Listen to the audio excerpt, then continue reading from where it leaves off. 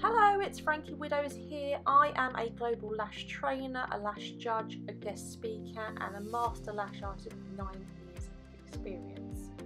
And I'm also the founder of Eyelash Excellence. So I specialise in high quality technical sets of eyelash extensions, and I also teach these techniques to my students. And over the years I have travelled the globe training thousands and thousands of students in all techniques from basic to advanced, and I've had the privilege of guest speaking at hundreds of lash events as well as judging at some of the top lash competitions. So here's some of the products that we're going to be using today. I've put links in the video description underneath the video. We offer global fast shipping on all of our products, and they are cruelty free and 100% safe. So from the left we've got foaming lash cleanser, then we've got our retention aid to help with retention, we've got our magic tape and our under eye pads to secure the lower lashes. We're going to be using Onyx adhesive, which is a great one for beginners, seed curl lashes in 0.15 and short tip and long tip tweezers.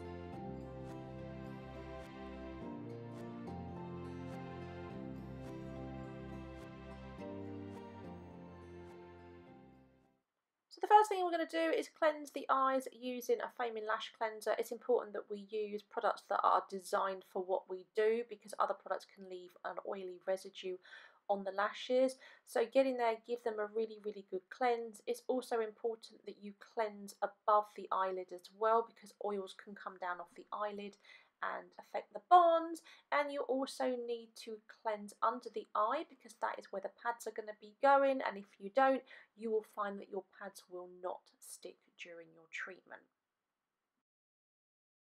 We're then going to be using micro brushes with foaming lash cleanser to really get into those lashes, because a lot of the time you'll find that cotton wool rounds will just not remove that debris that's really low down. So you want to get in there and you want to give it a really good scrub. As you can see, I'm scrubbing the lash line, the bases of the lashes, just to ensure everything is really nice and clean. So next I'm using water. You can either use cooled down boiled kettle water or saline solution. Just make sure it's nice and sterile, and this is going to remove any residue that's left from the foaming lash cleanser.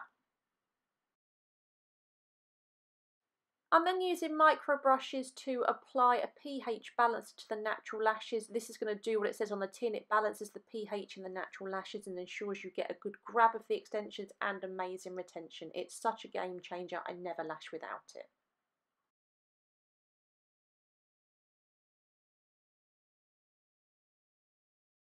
Now I'm applying magic tape to the inner corners. This is a great tape. It's not too sticky like some micropore tape can be. So this is going to secure the inner lashes. And then I'm going to come and apply a pad to the rest of the eye. It just means that the pad doesn't have to do all of the work. Pulling down the outer corner of the eye and placing the pad about 1 millimeter away from the waterline. We don't want it touching. And then I always check with my dental mirror just to make sure that the pad is nice and secure and the eye isn't open. At times you may need to adjust the pad by just pulling it down on the outer corner.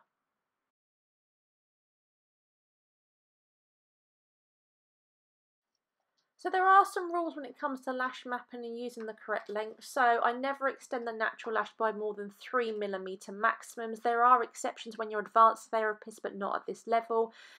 Any length longer than 3 millimeters will be too heavy, twist and droop over time, so longer is not better, trust me. And long lengths distort the face, they look unappealing. Use of a stronger curl will always give the illusion of more length. We're going to start with a C curl because we're beginners, but you know, you can use stronger over time. And never extend the length of the natural lashes in the inner and outer corners, match only.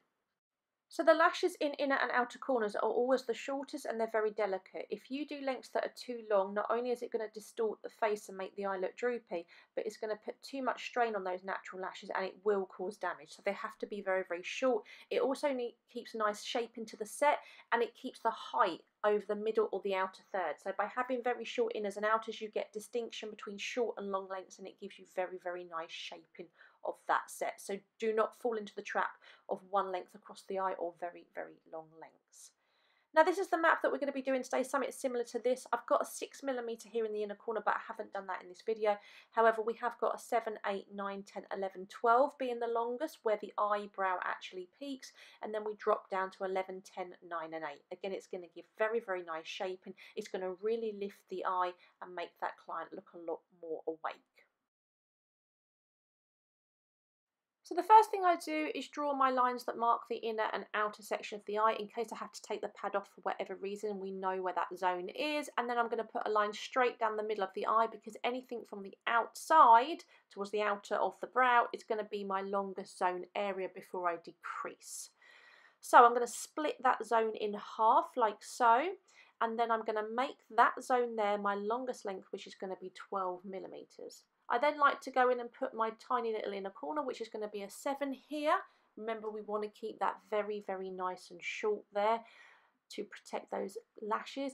And then this zone I'm going to split into 4 zones, so there's going to be 3 lines. So I'm going to put a line in and put my 11, another line, put my 10, another line, and then that's going to give me my 9 and my 8mm. You can even put a little 7 on the outer corner if you wanted to, if that natural lash was very short there. I'm then going to put my 11 in, because I've got to get from 11, 10, 9, 8 to 7. Put my 10 in, and then split that one in half, and then I can put my 8 and my 9 in there, and I've got a nice lash mat that's going to give me nice height over the brow area. Now I'm going to use some tape. You don't need this on all clients, but sometimes it can help to lift lashes up off the pad. This client's lashes actually grow quite straight downwards, so I need this on her. So you can see how just with that tape it just lifts the eye, and then I'm going to stick it to the top of her brow. Again, please use tape that isn't too sticky like my magic tape, otherwise it's a nightmare to get off. I'm just checking to make sure I haven't opened the eye, which can happen. If your eye is open, you will get a chemical burn on it where the vapours from the adhesives will attach to the eyeball. Doing exactly the same in the inner corner here, and again going in and just checking I haven't opened the eye. If you have to readjust the tape, and you can use a little bit of tape just to help pull the pad away from the eye if that client is complaining that that pad feels like it's cutting in, but always check with that client how that pad feels. And again, I'm doing the other eye here, but like I said, it's really, really important that you ask that client how those pads feel. So for beginners, I always tell them to put 2 little squares of double-sided tape on their pad so that we can load the extensions on there, as you can see that I'm doing. Now I've loaded a 12mm here because I'm going to go straight over the middle of the eye into a 12mm zone and work symmetrically between the eyes, building a frame which I'm then going to fill with the extensions. So I've gone in, isolated in my 12mm zone, tiny bit of adhesive 1mm, place onto the natural lash, let it settle and grab. When I'm happy it's secure, I let go and adjust if need be. Keep that isolation on for about 4 seconds to allow that glue to set enough so that you can come away without other lashes sticking to it, which are called stickies. Because I've done a 12 on that eye, I'm going to come and do a 12 on this eye, place that on the sticky pad, go in and isolate over my 12mm zone, get a lash, pick my extension up, slowly in and out the adhesive 1mm only. It should be completely seamless, like you can't even see it. Place close to the lash line, about 0.5 millimetre away, no closer, never stick the lash to the eyelid. It will actually irritate the eye, and cyanoacrylate, which is the glue, should not come into contact with the skin. So now I'm going towards the outer corner, so I'm probably picking up a 9 here, placing that on the pad, going and isolating in my 9mm zone. Taking my time to find the isolation, pick the lash up, in, slowly out, slowly, seamless amount, you can't even see it. Place it on, feel the grab, slowly release and adjust, and hold, hold, hold to let that set. Having a little look where I'm going in a 9mm zone. So I'm going to be picking up a 9mm extension, and I'm going to be placing that on the pad and going back in and isolating as we did before. So like I said, always build a frame. We need to build a frame because if something must happen, that client had to run out. We want a symmetrical set on both eyes, because if you only lashed one eye and you started at the outer corner and went in and she had to run out, she's going to look a little bit silly, isn't she? I've made that mistake before as a young artist, so don't do that. So build a frame on both eyes so that if you were to shine a mirror down the middle of the eye, it would look completely symmetrical and that client could get up and leave no matter how much you've got on there. So here you're going to see me speeding it up a little bit, just showing you how I'm working across the eye. Like I said, building symmetry as I go. Now, lash extensions are going to take you about 3 hours to start off as a beginner. Then over time, you want to be aiming for about 2 hours per set of classic lashes. For anything like volume, you're going to be a little bit longer, normally about 3 hours, even up to 4 or 5. Now, close up, you're going to see me working on lashes. Now, it's important to say that if you have a tiny little lash in that set that's called an Eyelash and a baby lash, you may not be able to lash him at the same length that you've got. So if you're in a 12mm zone, a little baby lash could not support a 12mm. So you'd need to put a tiny little one on like him, like a 7mm, or leave him alone. Baby lashes cannot support long lashes. You will cause damage. And repeat custom is about your clients coming back with healthy lashes. Now, we refresh our bead of adhesive every 20 minutes and give the lashes a brush through. If all your lashes fall off, you know that your bonds have been compromised, and this is why temperature and humidity is so very important. And I'll put a link up the top to a temperature and humidity video that I've got that teaches you how you need to work with your adhesive and control your levels for your glue to set properly, because if you don't, all your lashes will fall off. So I'm continuing to build my set as I go. As you can see, I've built my frame and now I'm just filling in. And again, I brush every now and then, probably every 15 minutes when I change my glue, or 20 minutes when I change my glue. And keep checking with your dental mirror. It makes you see that the eye is still closed. Some clients' eyes can open during the set. And also I'm checking to make sure I've got no lashes out of place. From where you're sitting behind the eye, you have a two-dimensional view. With a mirror, you can see where there's a lash that's not quite right, like I've got here, so I needed to remove that. If you leave it in there, it's going to spoil the top line of the effect. So always check as you go, and I'm just going to come in here and just peel off, like a banana peel method, this lash that I'm not happy with, because he will spoil that set. Now keep going, just keep filling the set. You want to aim to 100% as much as possible, but when you're new and mentally, you may run out of steam. And here I'm just stretching the inner corners. Some clients' inners are really difficult to get to, so you can use a little bit of tape horizontally from the middle to the outer third and just pull the tape across and it will stretch the eye. Just be mindful that your zones have now moved, so just make sure you know where your zone is on your lash map. And give a little brush and a check with a dental mirror before we finish the set off. So now we've got to check for stickies. So what stickies are is where lashes are stuck together, and this can happen in the set. So you need to go through with your tweezers every single extension that you've applied and check the bases to make sure that you haven't got extensions stuck together. And if they have, you need to peel them apart. So grab the tips of each extension and just gently peel them apart from each other. Sometimes one might fall off. If it does, you can just go back and replace it. So you need to be setting aside about 5 to 10 minutes at the end of your set to do this, because if you've got stickies in your set, it will inhibit the natural growth patterns and it will cause damage of those natural lashes. And then finally give them a nice little brush so that they're going to be nice and fluffy when your client goes to open their eyes at the end of this set. So finally we're going to remove the tape and the pads. So I like to use my tweezers just to grab the end of the tape. Pull the tape taut with your fingers. You can see I'm pulling the skin. Do not rip this off like a plaster, it's going to hurt. Again, this is why it's important that you use paper tape and not things like micropore tape, which actually absorb the oils and can be really difficult to get off. If you're coming across the brow, just make sure you follow the direction of the hair growth so you don't give them a brow wax.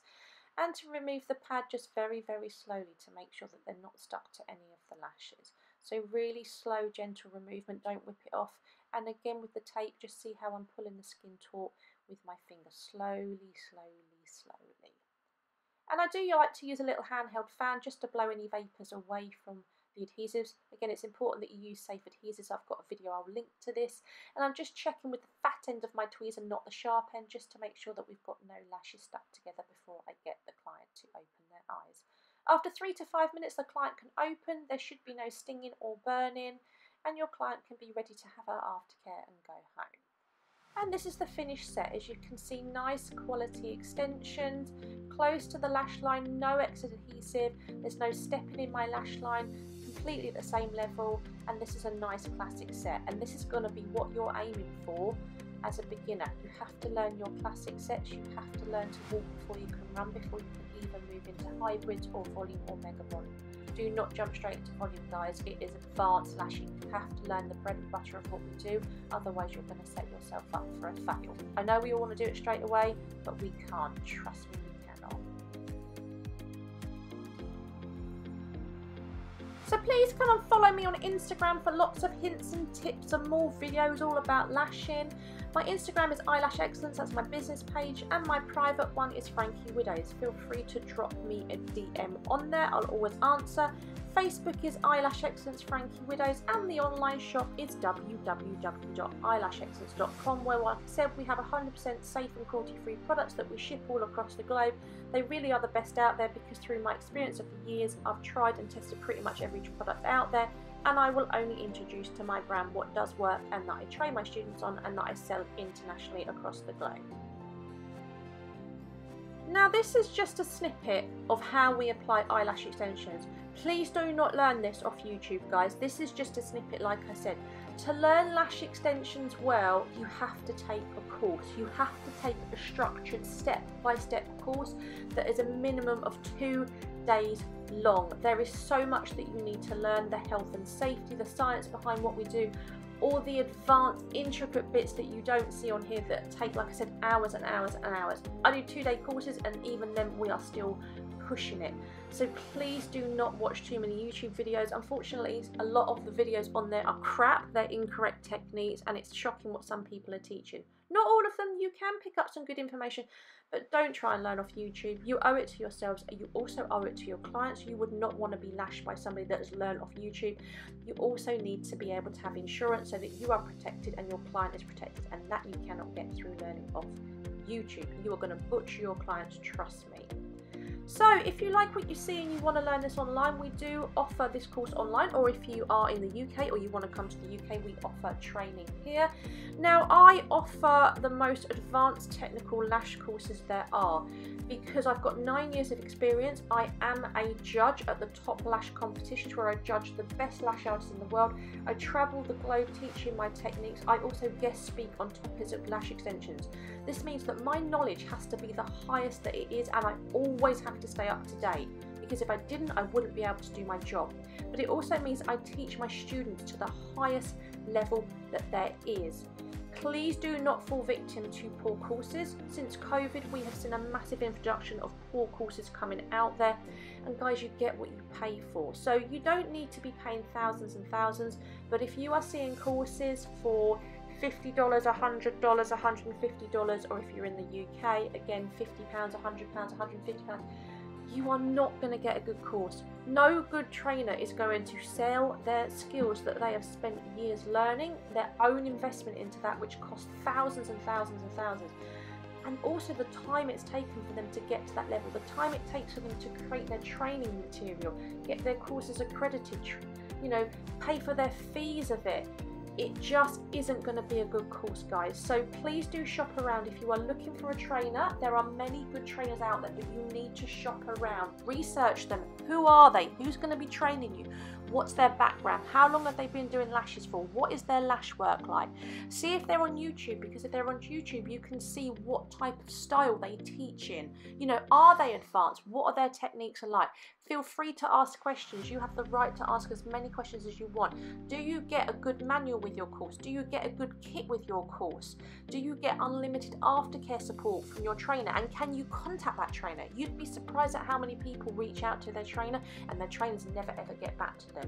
So like I said, please invest in yourself, because otherwise you are going to have to go back and retrain. And sadly, I retrained so many students that were victims of poor training, either through looking for the cheapest option or just not doing their research on who they were training with, and I would not want you to become another one.